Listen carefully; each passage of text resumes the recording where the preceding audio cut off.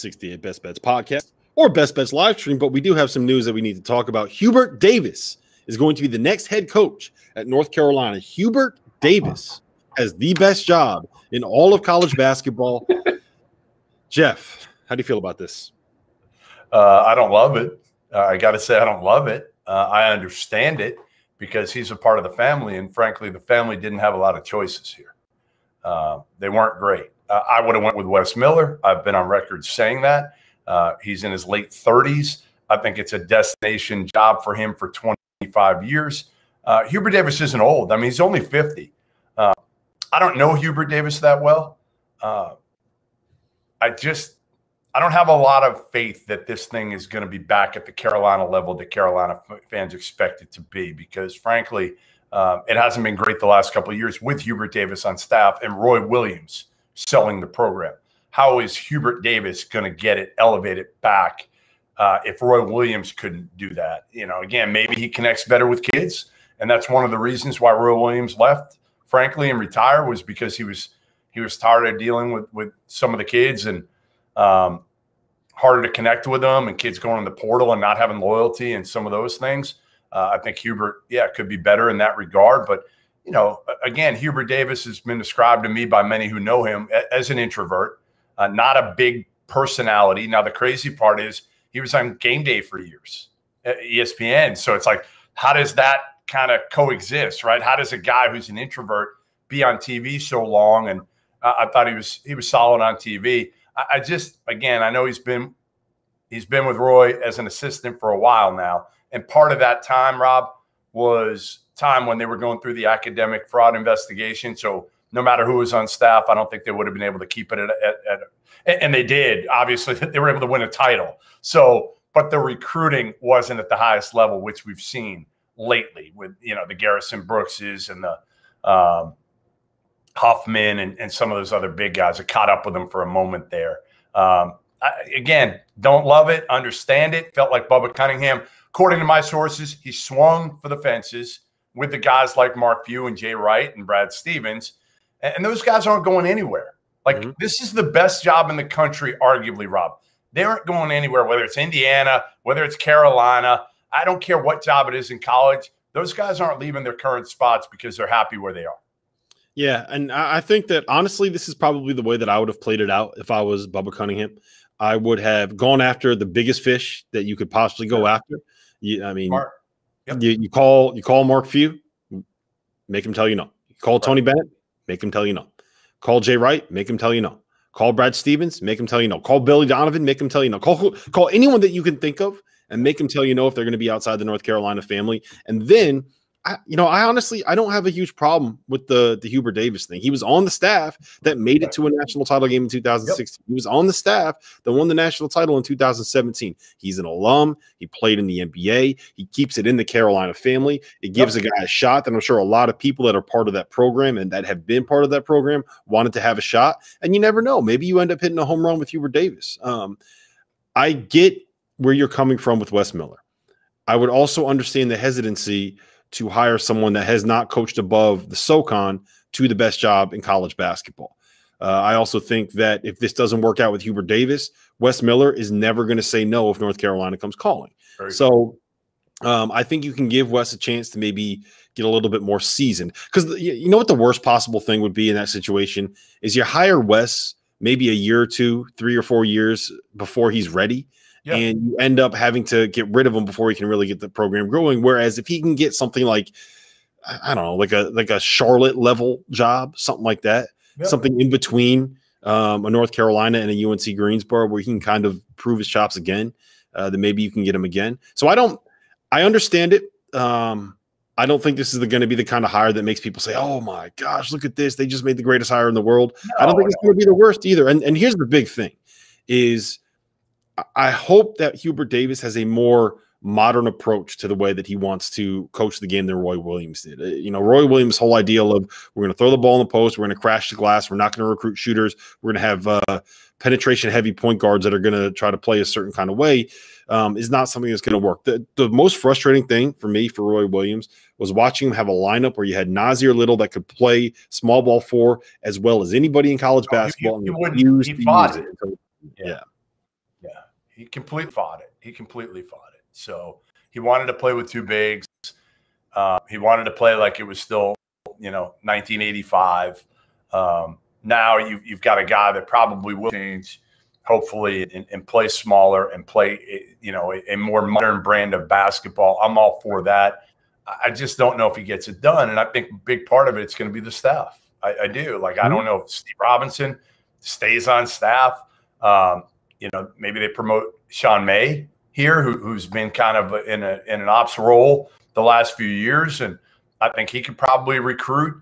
The bottom line is, listen, it's going to be hard to screw up Carolina.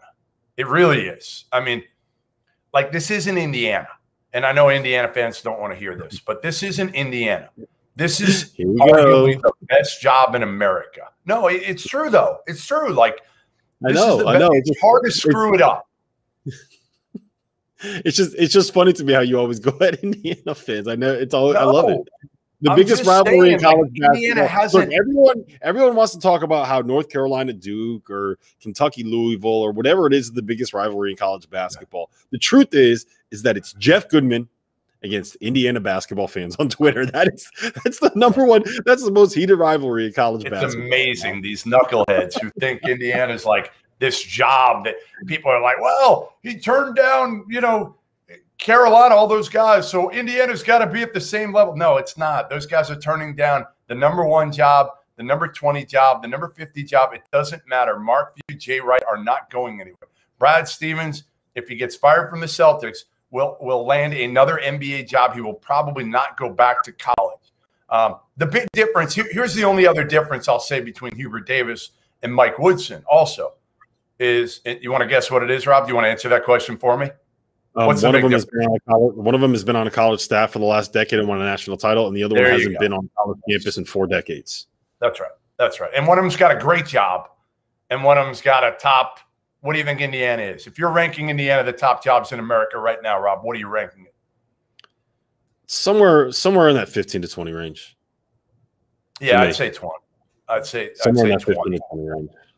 Yeah, I'd say 20 right now. I mean, honestly, there are a lot of people in 10, who feel like Ohio State's a better job today than Indiana. We actually had one person in the chat just say this feels a lot like the Kevin Ollie hire at UConn, which I can see a little bit. I think that one was a little bit more Jim Calhoun tried to force UConn's hands with the timing that he made some of the decisions that he made to be able to get Kevin Ollie in there. And like Kevin Ollie won a national title. It did not end well with Kevin Ollie at UConn. And it is certainly not in a position where Kevin Ollie and the University of Connecticut are on very good terms. But he won a national title. So, the Indiana job was the top Big Ten job. I think it was 2 years ago that I did that. I think it was 2 summers ago. It was 2 summers ago. And I'm just telling you, again, I've talked to a bunch of people within the league in the last 2 weeks, and a lot of them feel like Ohio State is a better job today. But again, listen, I hope Mike Woodson wins. I really do. I hope I'm wrong about this because, again, it's good for the sport. And listen, Kenya Hunter, great that he retained him. I love Kenya. I think Kenya's terrific. Dane Fife coming on board. We both love Dane Fife. I hope Dane Fife does a better job accumulating talent than they have done recently at Michigan State, frankly, because Michigan State isn't exactly a team right now that is loaded with talent. But I think Dane Fife's a good hire. I think Mike Lewis would be a great hire. And then you'd have a staff that keeps Mike Woodson in business here and gives him a chance. And the same thing goes for Hubert Davis. The staffs it's why if I'm going to grade the coaches, which I'm not sure I'm going to do this year, but if I grade them, I'm going to wait a month. I'm going to wait 3 weeks or a month till they fill out their staffs because it is so important. Like if Texas Tech hires Mark Adams right now, he's a hell of a coach, hell of a defensive coach. He's been critical for Chris Beard's success, but I want to see what his staff is because if you can't get 3 guys who can recruit, forget about it. Forget about it. You're not going to keep it anywhere close. And to me, again, it's as much of the staff for Mike Woodson as anything. Yes, Thad Matta will help. Yes, Dane Fife will help. Kenya Hunter will help. I think that's a good staff so far that gives him an opportunity. But again, I think what Indiana fans – and the good thing is, too, the Big Ten's not going to be so great next year. And the Big Ten, was it really all that great this year, if we're going to be honest about it? Well, it was. It was. It just didn't perform when it mattered most, right? Yeah. Yep. All right. So let's how does Hubert Davis get North Carolina back to the point that they are not just an elite job, but one of the elite programs in college basketball? Because they have not been for the last couple. Well, maybe elite program is the wrong way. One of the elite teams in college basketball. They have not been the last couple of years. They have not, and again, it starts with making sure you're older. You know, you're not winning with freshman guards right now unless they're game-changing guards like Cade Cunningham and Jalen Suggs. So I think you've got to get older if you're Carolina. Sprinkle in a top 10 player or two, but for the most part, I want to do it with older guards. I want to make these freshman guards, Davis and Love, come back this year. I want to bring Baycott back, and then you're going to play the transfer game a little bit, and you don't want to if you're Carolina, but there's no choice at this point with the way the game has gone, that you've got to play the transfer game and try to not land again. They didn't have success a couple of years ago, right? They got Justin Pierce and the kid from Charleston Southern, and neither were great. They were just okay. They've got to get high-level transfers. You've got to get high major transfers if you're going to do that. And I think they can do it. Again, the name of Carolina is strong enough that, honestly, my daughter could be the head coach, and she's going to get players. Like, Talia is going to get players to Carolina. Is she going to get the right ones? I don't know. That's going to be the big thing for Hubert Davis and his staff. Can they get the right ones? Can they get older? Can they fit together? The pieces didn't quite fit together either this year. Yeah, I think it's very important, too, that you focus on. It's something that I think we've seen with Kentucky, and I think you make the argument we've seen with Indiana. You got to make shooting at least somewhat of a priority. You know, you got to play at least somewhat of a modern style of basketball. I was joking a little bit earlier about the Big Ten struggles, but I do think that it's very legitimate to say that part of the reason why the Big Ten did not have a great NCAA tournament performance is because a lot of those teams play a style that is very reminiscent of the 1990s in the sense that they all have big, slow-footed, lumbering centers that can only really affect the game and impact the game positively inside 8 feet from the rim, right? Whether it is someone like a Kofi Coburn, or someone like a Hunter Dickinson, or even someone like, I can make the argument that someone like a Luka Garza. I know he can shoot, but he's defensively, he's not a guy that's going to protect the rim, and he's not a guy that's going to play it on the perimeter and switch. I don't think it's a coincidence that you see teams make runs like Baylor that can switch at all 5 spots on the floor, that you can see teams like Houston who have bigs that are really good at getting out and moving their feet on the perimeter. Even someone like a UCLA, part of why they were so effective defensively is because they were able to switch 1 through 4 because they had Jaime Jaquez playing a 4, right? So mismatches, I think mismatches. You got listen. You got to change with the times. You got to change with the times. I think Hubert Davis will do that. I really do. And the Mike Woodson. I hate to go back to Indiana, but it's true. The one thing Mike Woodson will be able to do is obviously take a lot of his NBA coaching knowledge. And he wasn't a great coach in the NBA, but he's been in the NBA a long, long time to pick up some things. He was good enough too. Like he did. He won 54 games for the Knicks, didn't he? Yes. Like if you won 54 games for the Knicks, you should be put in the fucking Hall of Fame. I mean, I don't care what anybody says. If you won 54 games with these New York Knickerbockers, you need to be in the Hall of Fame. He did a good job at Atlanta too, right? I think the last 3 years he was good with like Al Horford, that group. Yeah. The last 3 years he was solid. I have one NBA. I don't think the basketball part is going to be the issue for Mike Woodson at Indiana. I think it's going to be the college part that is going to be where we kind of say, okay, like I hope you can figure this thing out. And again, like at Carolina, Rob, at Carolina, you don't necessarily have to outwork guys to get players. At Indiana, I think you do. That might be the difference, especially with where you're taking it over right now. Now they got Trace coming back. They've got some talent in the program. They're not horrible. So big for him. Getting Trace back is so big. Huge. Parker Stewart, he'll be a nice piece.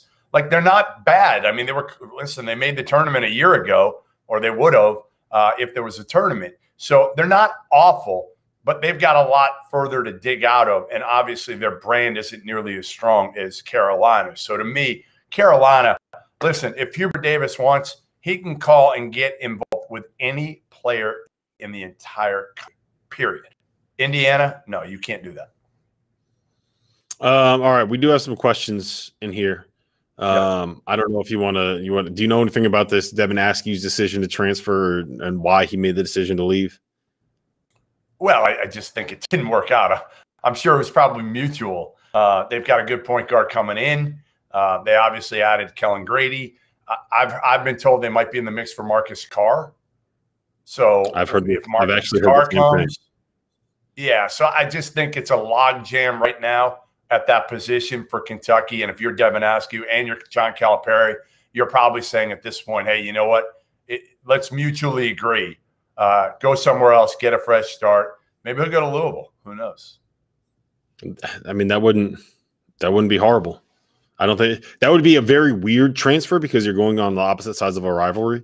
But I don't think that it would be a bad fit. Remember, he chose Kentucky over Louisville at the end. That's why I said. Yeah, the big thing is, honestly, I don't. For the life of me, I don't understand why all of these kids keep trying to rush into college a year quicker. Like, has there ever been an example of somebody that reclassified so Anthony Edwards reclassified, but he went from being older. Yeah, but he went from he moved back a grade and then he moved back to his normal. Exactly. Is there, and please, if someone in the chat can think of it, I'm asking you guys. Yeah, somebody this year was decent reclassing. Who was it? There was one guy who was pretty good. Lander wasn't good. Askew wasn't good. I feel like there was one dude, I can't remember right now off the top of my head, who was pretty good reclassing. I'd have to look. What else we got? Where will Walker Kessler go? All signs are pointing to Gonzaga. Obviously, you just wonder if Drew Timme comes back and Chet Holmgren commits, why would Walker Kessler go to Gonzaga? That would be a very bad decision if he did that. Right. Because especially with they still have Ben Gregg there. They still have Kara Lewis. Kara Lewis was a good one. He was good. Yeah, Kara. Thank you. Appreciate it, guys. That was the guy. That was the one. But he also Kara Lewis is. No, he was super young. He was super young and he was really good. Pretty quick. RJ Barrett. So that we have Marvin Bagley getting mentioned. He reclassed back to his regular grade. He wasn't. Right. He didn't go a year early. Exactly. RJ Barrett reclassed, but I'm pretty sure he was the Canadian kids are always going to be a year older. Right? Yeah. We have Marcus Howard. Our kitchen is good. We have a Marcus Howard mention. But I think, correct me if I'm wrong, that wasn't Marcus Howard didn't reclassify. He just started school early, right? Yeah, I thought he was just young. Started school earlier. So I don't know. I just think it's a very bad idea for the most part for kids to reclassify and go to school. You don't need to rush it. You really don't need to rush. But it's hard. Listen, it's hard when Kentucky says, "Hey, come now. You're going to be the starting point guard now," and you're saying to yourself, "How do I turn that down? Right? How do I turn? If I can have the ball for 35, you think you're good enough." He was really good on the circuit, dominated the circuit from what I saw of him a couple of summers ago. You're thinking to yourself, all right, what more do I got to prove? I just, all right, I'm going to do it. If they think I can do it, I think I can do it. They're going to know better than me whether I'm ready. And, part of the problem for Devin Askew wasn't just Devin Askew. Now, he was part of the problem because he couldn't get by dudes. But part of the problem was he didn't have enough around him. I mean, could anybody make a shot around Devin Askew? Anybody? Davion. That's it. Yeah, he didn't even make it early. Yep.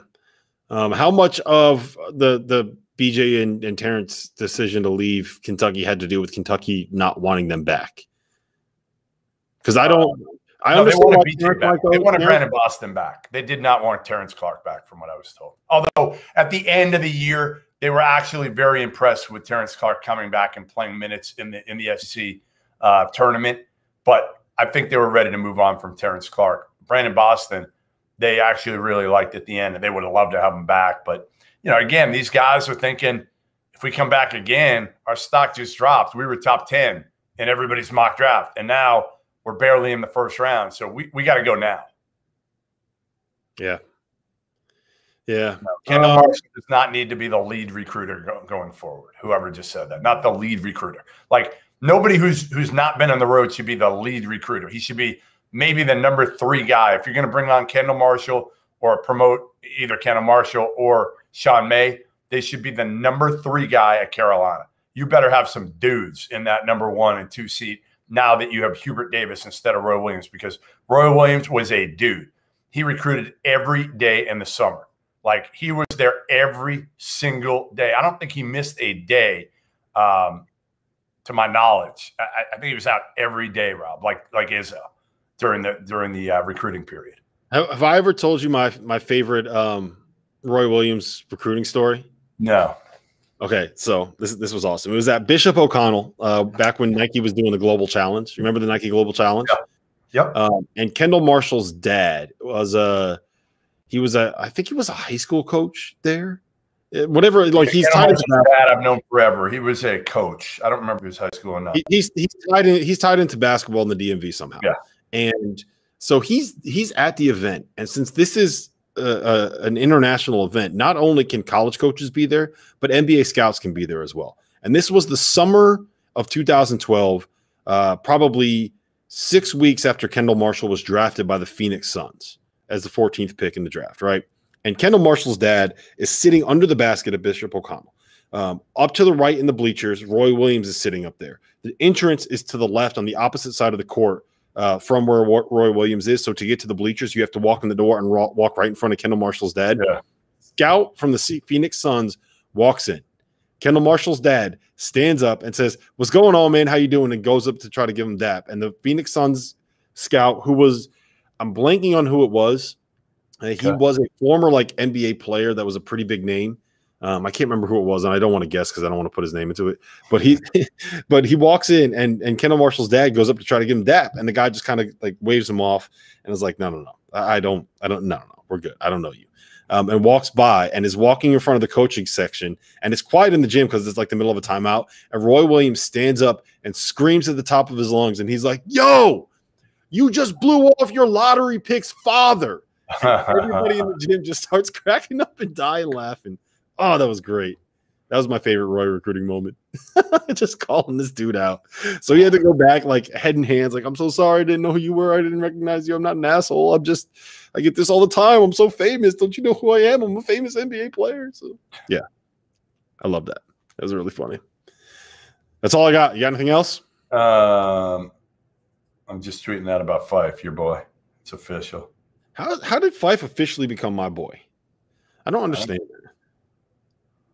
I like Fife, but how did he become my boy? Why I have no idea, but why am I the only one associated? Yeah, we should do another now that Roy's gone. Let's do a quick 5-minute segment on I think I have 5 minutes. The current Duke deal. The current Duke deal. If K were to retire, tomorrow, who would be the head coach? Who would you hire as the head coach of your Duke Blue Devils? Of my Duke Blue Well, they're yours right now. I'm letting you run them. That it's such a loaded question because I mean they're going to want to keep it in the family, right? Yep.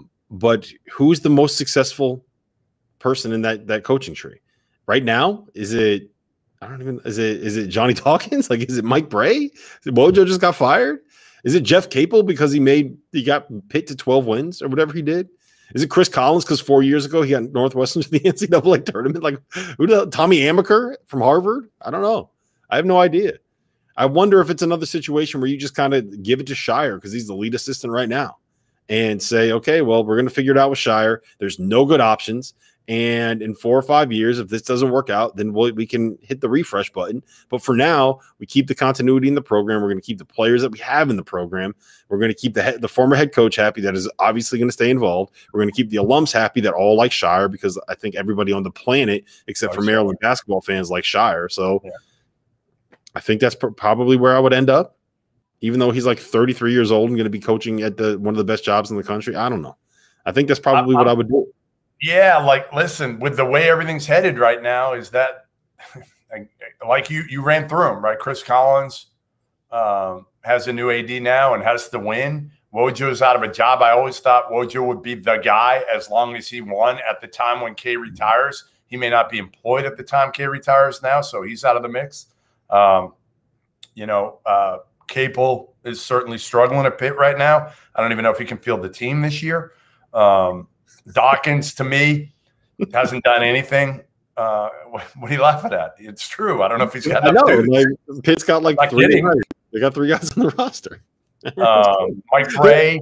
Mike Bray's in danger of getting fired or just retiring at Notre Dame. He's not a member. Mike Bray does not want Duke. There's the last thing in the world that Mike Bray wants right now is to have to go coach Duke.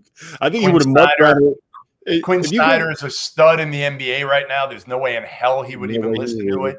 Jeff, let me ask you this question. Do you think Mike Bray, if you gave him these two options, option A, you and Coach K can switch jobs, or option B, you and Martin Inglesby at the University of Delaware right now can switch jobs. Which one does he say yes to? Because I think he goes to Delaware, so he's 45 minutes away from Rehoboth Beach. Yes. Right? He's at his alma mater. There's no 100%. Pressure. He doesn't have to do anything, and he just gets to coach for fun. Like, you don't have to worry about it. There's a name. Marlo, with the name of the chat. I actually like that one.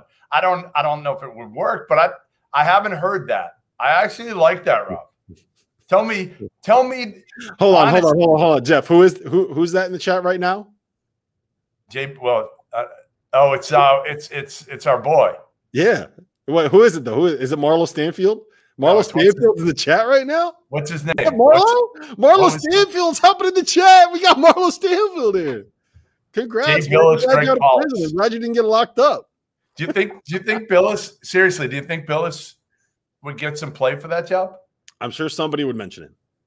I have zero doubt that somebody would mention him. I mean, you have on staff now Carrawell, Shire, and I think Nolan Smith is going to be elevated, which he should. No. Here's the answer. Go ahead. Who's the answer? No. No. I don't think it's going to be Jeff Capel. I think a lot of people thought it would be Capel. To me, it would not be Jeff Capel if it happened tomorrow. I'm kind of with you. I think it probably would be Shire with the way everything's gone. And he's been on staff for what? How many years now? What are we, 5, 6 years? 5 years? It's getting up there. When did he retire? I think he retired in 2016. I feel like it's been 5 years. I think it's 5 years, yeah.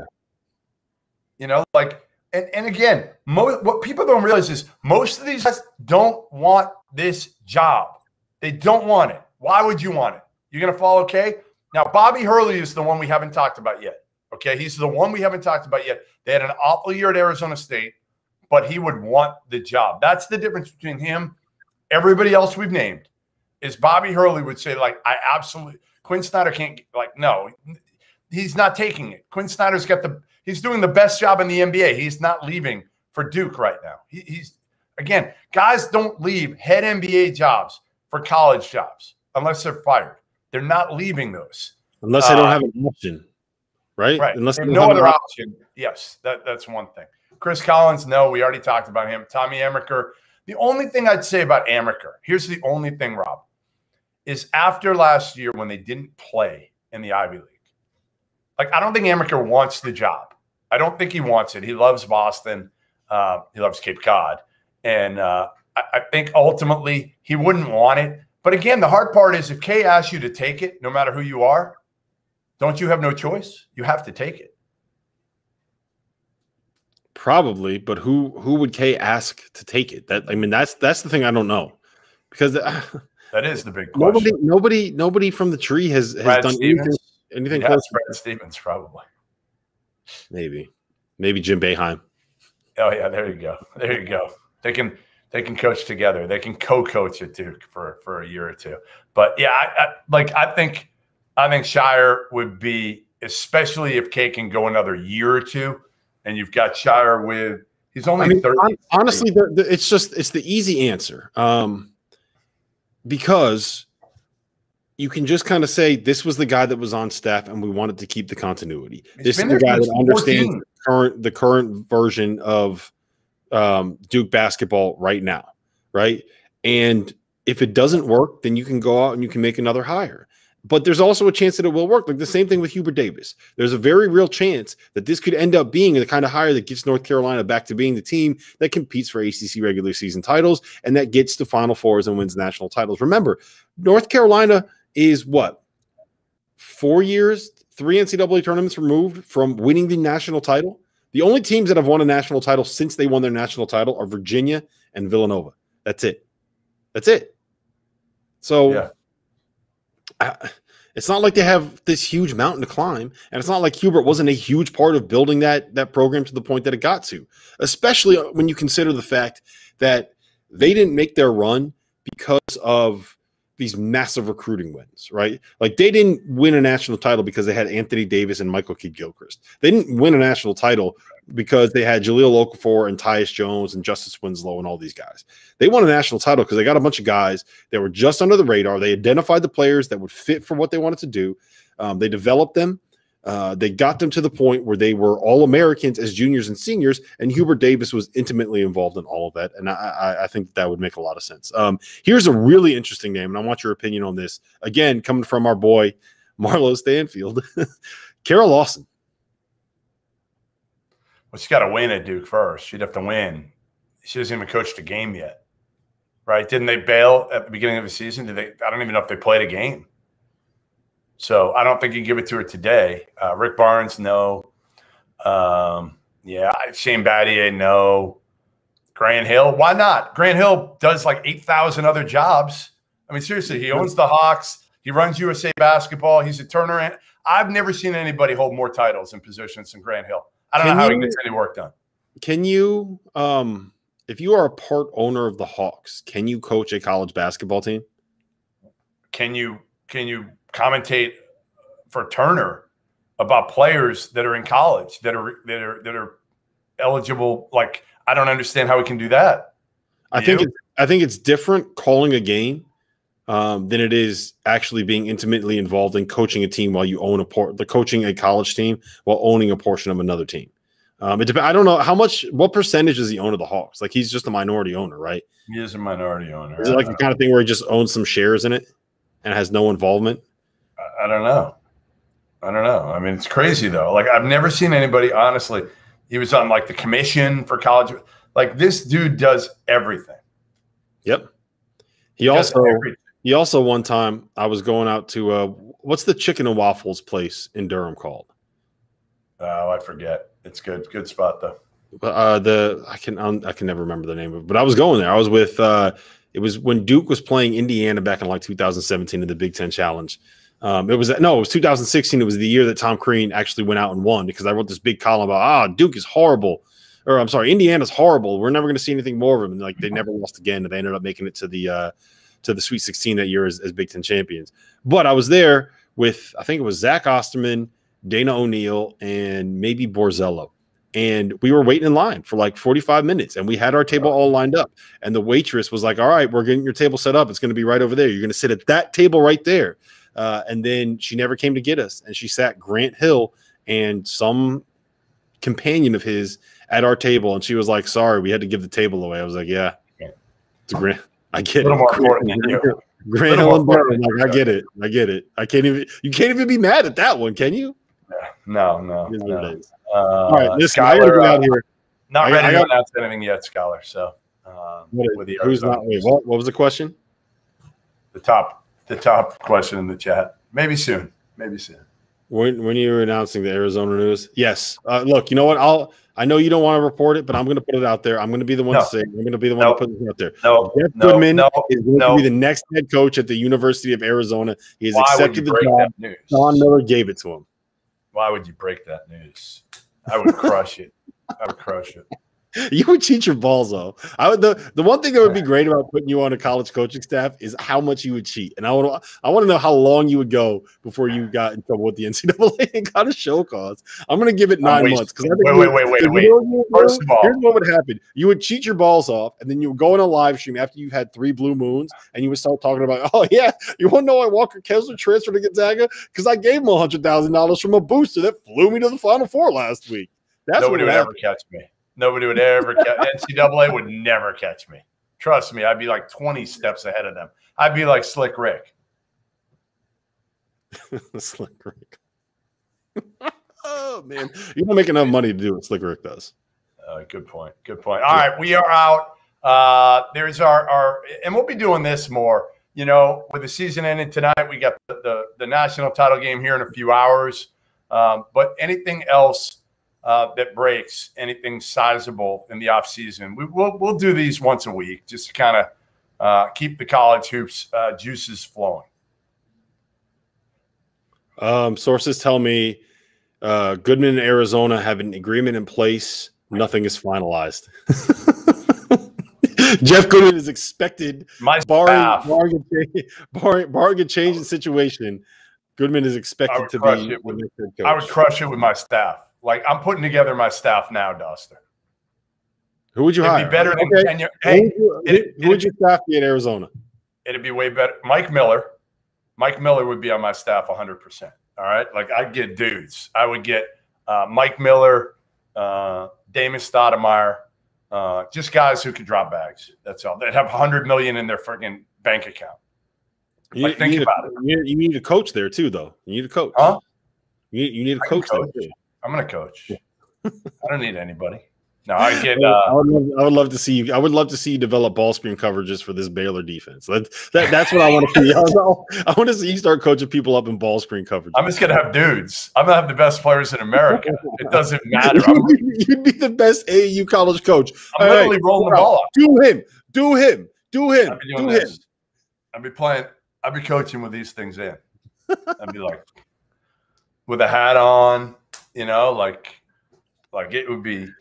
Honestly, it'd be AAU ball. I'd roll it out. Just roll the ball out, baby. Yeah, when you got the best players, it doesn't matter, right? Exactly. All right, Jeff. All right, we're out. Later. Gilbert Arenas. Oh, Gilbert would be awesome on my staff. Entertainment. You just want entertainment? He's got, how much money does he got?